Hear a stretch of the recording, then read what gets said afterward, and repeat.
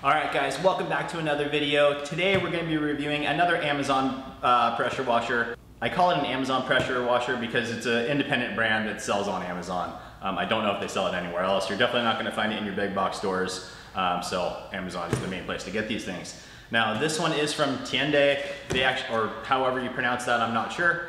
I wanted to do a review on this one. They actually sent me the pressure washer to do a review on it, and I let them know right away, like, yes, send it out. I'd be happy to do a review, but my review is going to be honest. And to be perfectly honest with you guys, they rate this thing at 3,800 PSI, 2.8 GPM.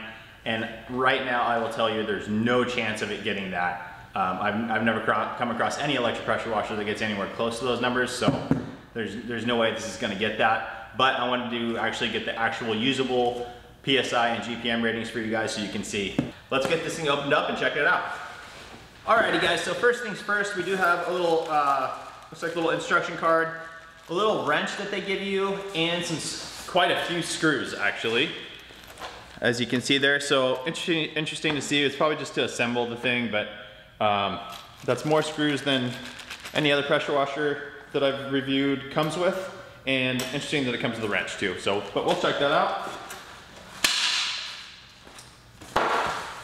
All right. So number one is the pressure washer wand. This one is similar to some of the other ones that I've reviewed in the past. Ouch. And I don't like this. So it's a pretty cheap feeling. Oh, interesting. Pretty cheap feeling in order to lock it into place. Actually, does it have a lock?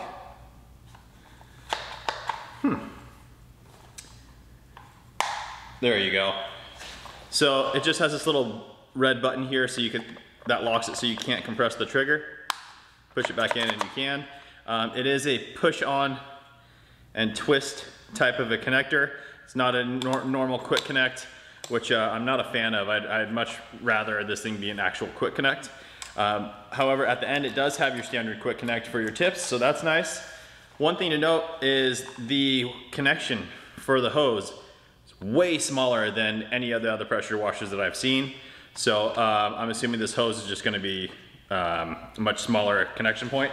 One thing to note, guys, is I do always recommend, pretty much with every single pressure washer, except for the Adams that I just reviewed, I recommend that you replace the factory hose and the factory pressure washer wand. I always suggest the Uberflex hose. It's super pliable, doesn't kink. As you can see, you can kind of tie it in a knot. Doesn't kink up. Just works amazingly well.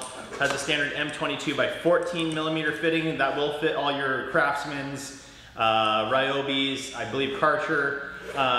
Most of the big box brands are going to be an M22 by 14 connection point, so this will be a direct fit. If you have like an active pressure washer, or I apologize, I can't remember if the Sunjoes are a 15 or a 14, but regardless if it's a 15, you just have to get an adapter. I'll link that down in the description below as well for you guys. And you just, one side's an M22 15, and then it reduces down to an M22 14, and you can just plug this in, it works perfect. Let's go ahead and go through. So, more tools.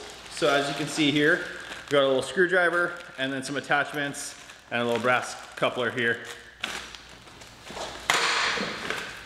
More attachments, it looks like.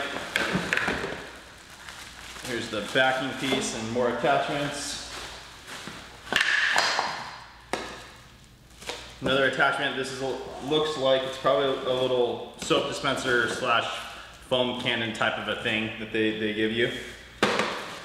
Hose that it comes with. Now I'm not sure of the size of this hose. Let's see if I can find that out for you guys. Doesn't say, but I'm assuming it's going to be a 20-footer. And I'll let you guys know for sure. I'll check the listing and I'll put the size of the hose up here for you guys. But here's the hose, and as you can see, one side is an M22 fitting. I don't know if this is a 15 or a 14. Let's compare it to the Uberflex. And this unit is going to be using an M22 by 15 millimeter connection point. So if you do want to get this unit and you do want to swap it out to this pressure washer hose, which I highly recommend, you do need the adapter. Again, that's linked down below. But here is the portion that goes onto the pressure washer wand. And for some reason, they didn't do an M22 on that. They did this little guy. That's exactly why they gave you the wrench, so you can tighten that on. Definitely not a huge fan of that. So we'll see.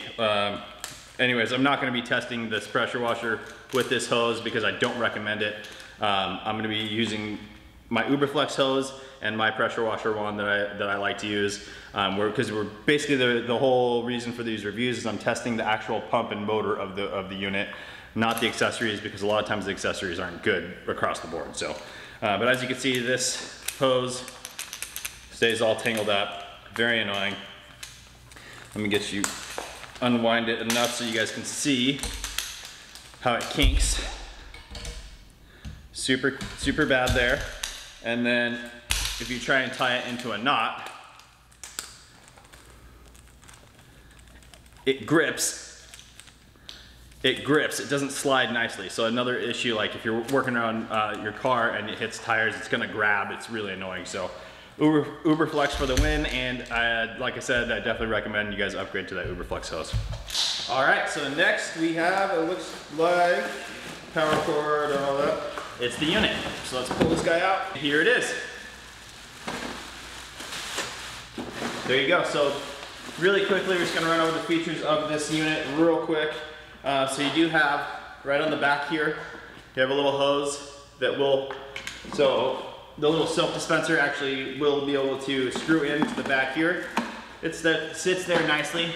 Put the hose in, put the cap on, and that is your soap dispensing container. So with that, it will run the soap all the way through the hose, which I don't recommend. I don't like that because even once you switch back to water, it still runs. You have to give it time for the soap to clear out, so I don't like that. Highly recommend getting a aftermarket foam cannon that you guys can attach to the end of the pressure washer wand. It's the best way. It creates an amazing amount of foam, and you're not contaminating your hose. Also, the water inlet. Wow. Let's see here. Yeah, water inlet is plastic, although they do give you this little, I don't know if it's actually brass or not.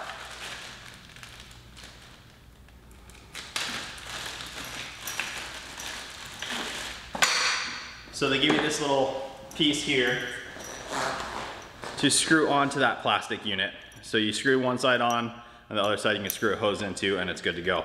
So not the best. The fact that that's plastic is a little bit of a disappointment. But once you get this set on there, then it's not so much of a big deal, really, because you're not going to be constantly screwing this part on and off of the plastic. You're going to be using the hose into this piece, which is all metal and fine. So I'm actually going to go ahead and do that real quick. Just put this guy on. And we'll see if that leaks.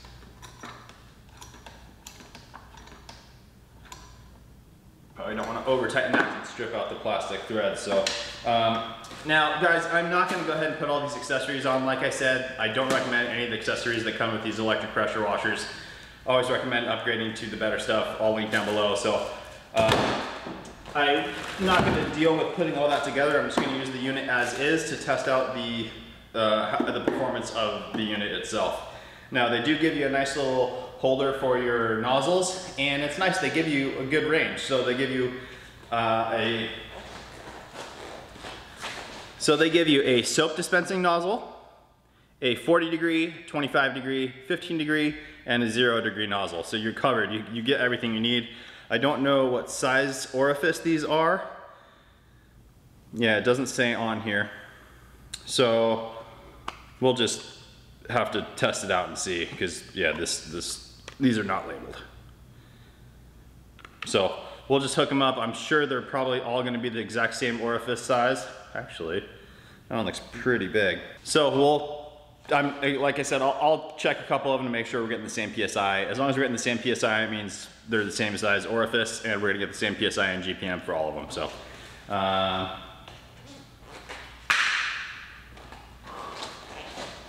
All right, so one thing to note, there's quite a few pieces to put together on this unit, but it's nice that they give you all the tools needed, so that's a plus.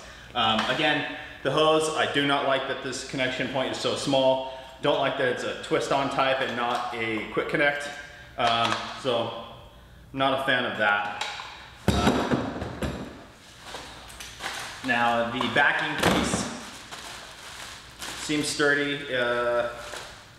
Actually, doesn't really feel sturdy. Just so you guys can see this thing. It's got a nice metal side here, but the top is just plastic. So it just, I don't know if you guys, it is pretty wonky actually. Once it's mounted, I'm sure it's fine because you're not twisting it, but I would have preferred that they would have continued with the metal all the way through. Actually, I don't even know if this is metal. You know what? Yeah, but at least it's more sturdy.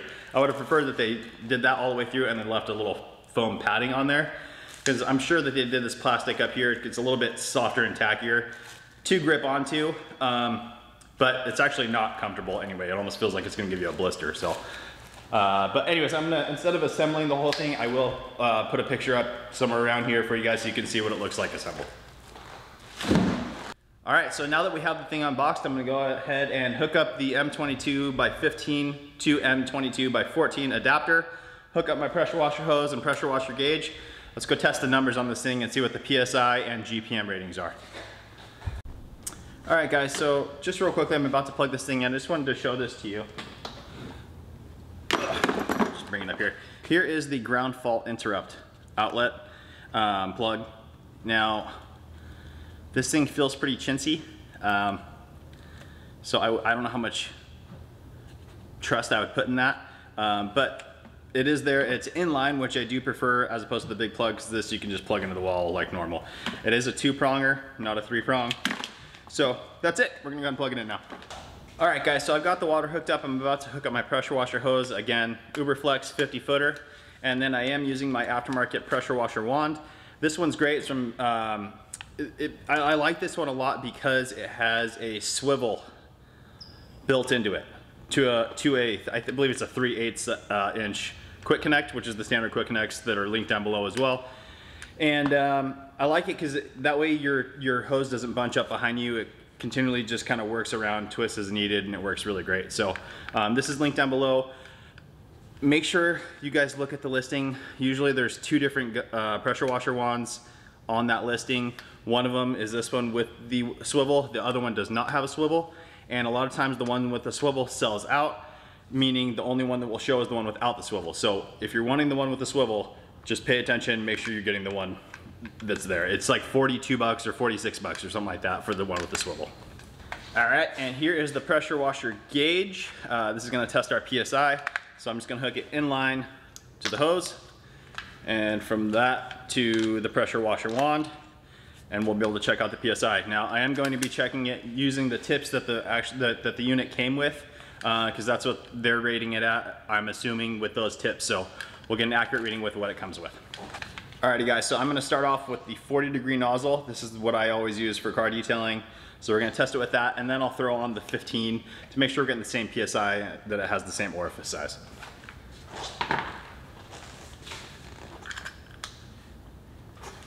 All right, we're set there. I'm gonna go ahead and turn the water on, turn the machine on.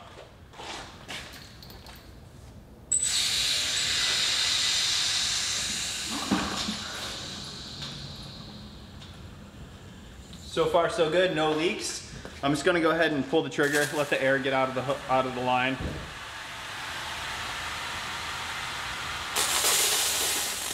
There we go, it sounds like it's getting out now.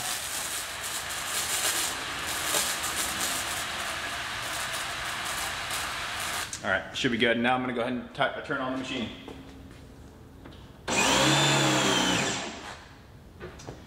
All right, so builds good pressure. No squeak at the end, which is pretty common with these electric pressure washers, so no squeak at the end is a good thing. I like that. Nice and quiet, and it does have the total stop system, so very good. Now, real quickly, so now pressure has built up in the hose, and we are currently sitting at 1400 PSI before even pulling the trigger. We'll see what it does.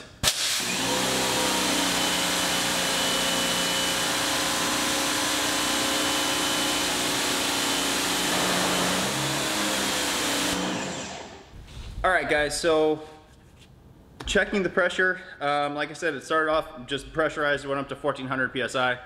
I pulled the trigger for a while. I'll show you guys the results of the actual usable PSI in a second.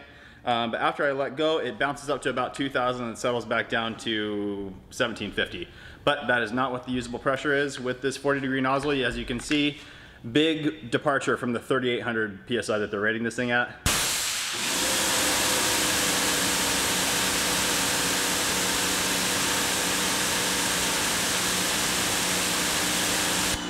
Sitting about between 13 and 1400 PSI. So, yeah, we'll check the GPM. If that has a high GPM, then I'm happy with this machine, and for car detailing, then that's great. We're gonna go ahead and test that in a minute, but we're gonna throw on a 15-degree nozzle real quick and see what the PSI is on that. There's the 15.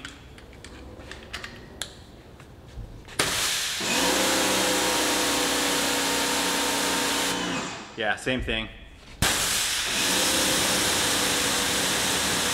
So they're all the same orifice size, so I don't need to test all the other ones. So yeah, you're sitting at on a good day 1400 PSI, pretty much 1300 PSI. We will test the GPM on that in a minute. Really quickly, I do want to plug in a Ryobi nozzle, one of the 15-degree nozzle that comes with the Ryobi unit, because those typically have the smallest orifice size, and the PSI is higher with the smaller orifice. So just to see what that gets.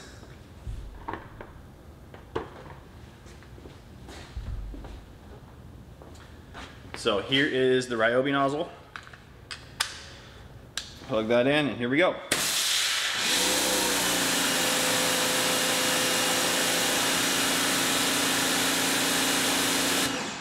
All right, so that's only getting us to 1650.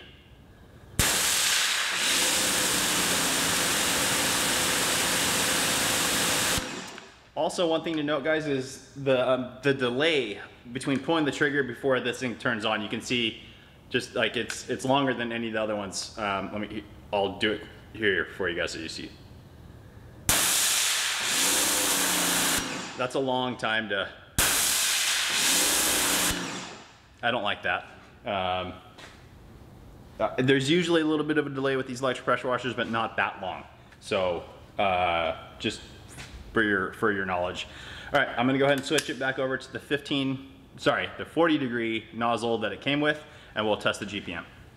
Alrighty, so same as always, same process as always. To figure out our GPM, we're just gonna put the wand into the bucket, pull the trigger for 1 minute exactly, and we'll get the measurement on the bucket and see how many gallons per minute we get. So thanks to one of the viewers, I always do a stopwatch that counts up, and I have to constantly watch it. And they made a note there, say, hey, why don't you just use a countdown timer from 1 minute so I don't have to watch it the whole time?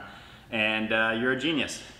I never thought about that, so I'm gonna try it out right now. Let me just go to the thing here, stopwatch. Nope, timer. Timer for 1 minute. Okay. So it's set for 1 minute. Go ahead and plug this guy in. Alrighty, and here we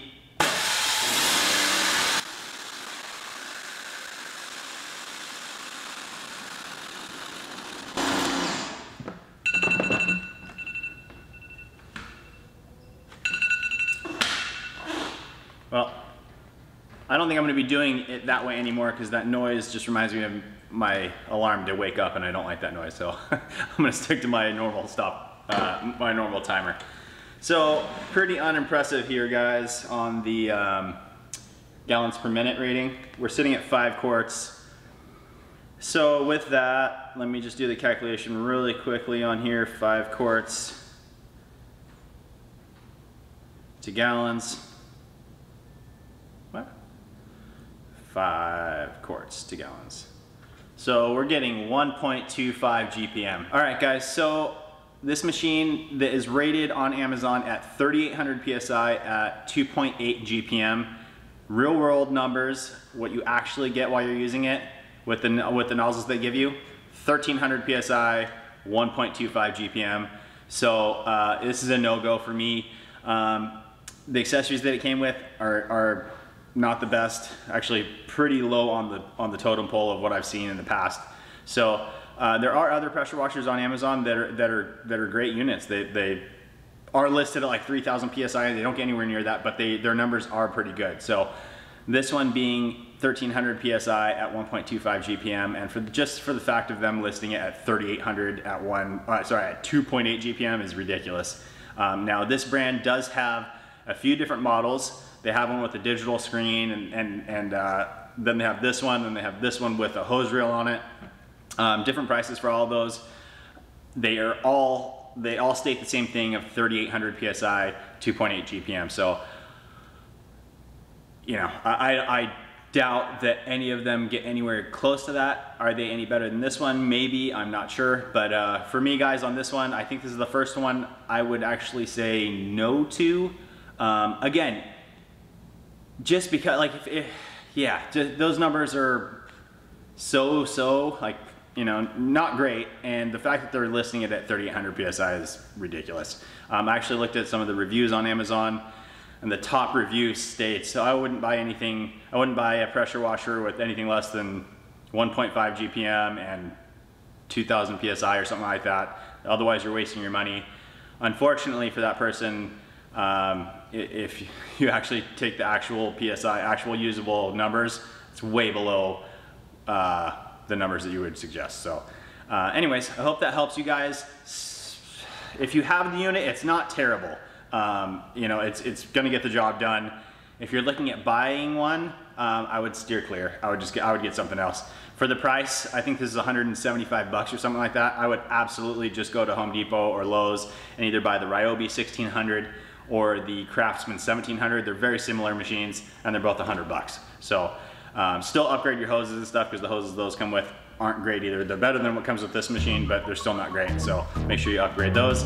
And that is it, guys. So please make sure you give me a thumbs up for the video, like and subscribe, and we'll see you on the next one.